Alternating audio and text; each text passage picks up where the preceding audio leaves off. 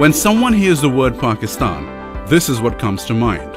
Is Pakistan a wild western flick or a treasure island? Well, it's a bit of both, but first, let's explore the wild side of Pakistan. Is this really a country with more guns than roses? Terrorist incidents are not new to Pakistan, but two military operations have driven back the insurgents to a remote region in the northwest bordering Afghanistan. Terrorist incidents have fallen drastically by 40%. Pakistan's governance is perceived to be weak and inefficient. Tax to GDP is very low, and the undocumented economy size is estimated to be half as big as the formal economy. And so, foreigners and companies are a bit reluctant to invest in Pakistan. But they have good reason to be here.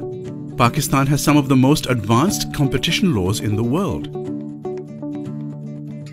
Pakistan is perceived to be an expensive place to do business, but is it really? To put it simply, let's look at inflation as per the Economist Big Mac Index.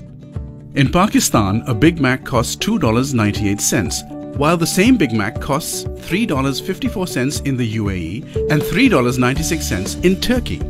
Inflation in Pakistan is at its lowest point in more than a decade.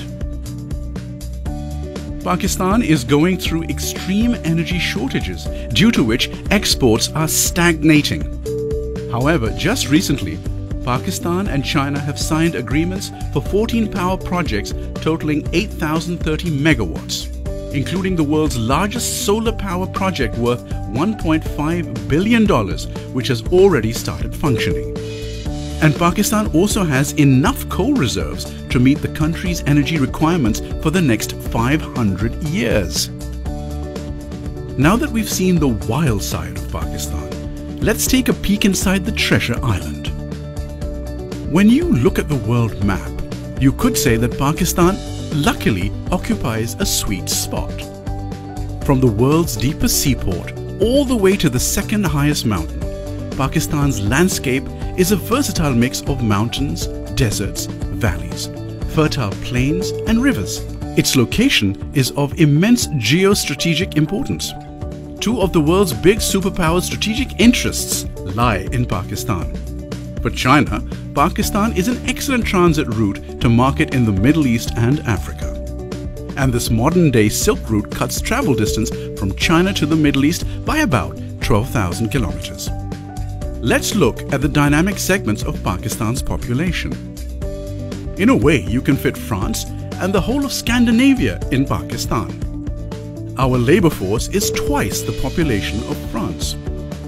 And the number of people who earn $30,000 a year is more than the entire population of Scandinavia. Almost every Pakistani adult carries a cell phone. And 76% urban households have a TV and 59% have a washing machine, suggesting growing urbanized behavior.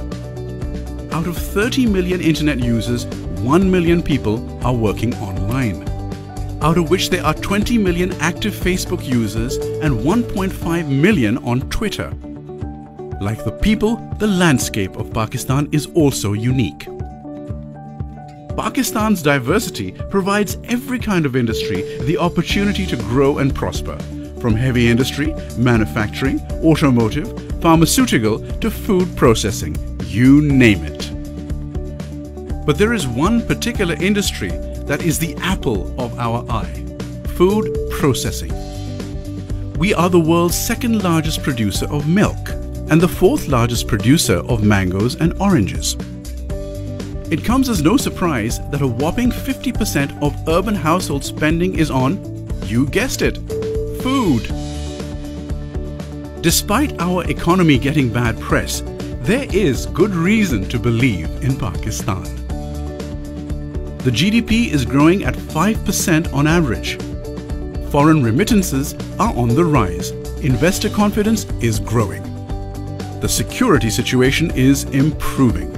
And most of all, because Searle grew 17%, Abbott grew 14%, Colgate grew 20%, Unilever grew 16%, and Nestle grew 17% in the last 2 decades.